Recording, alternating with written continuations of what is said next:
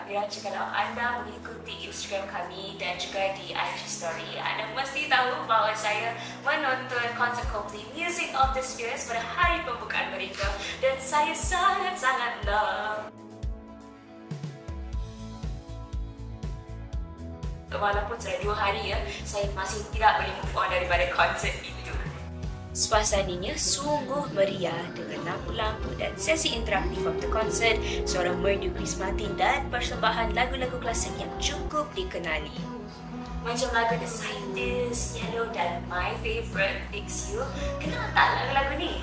Tapi kan ada 4 lagi hari untuk konsert Coldplay. Sebagai anda yang akan menonton konsert tersebut, saya tips sikitlah untuk beri dan share kepada anda supaya anda lebih prepared daripada saya pada hari pertama.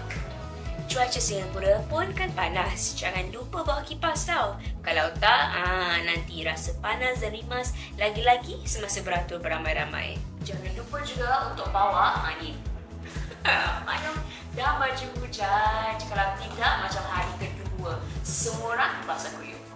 Ingat, jangan tak makan sebelum konsert. Nanti lapar lah, letih lah, tak cukup stamina nanti. Tak boleh enjoy kan?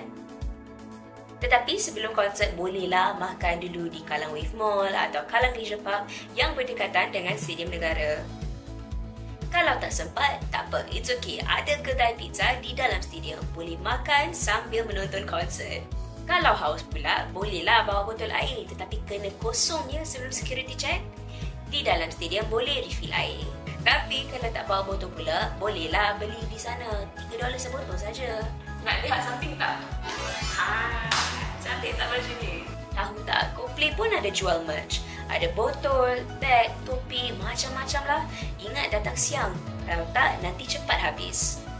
Time nak balik, itu lain cerita. Sangatlah banyak orang.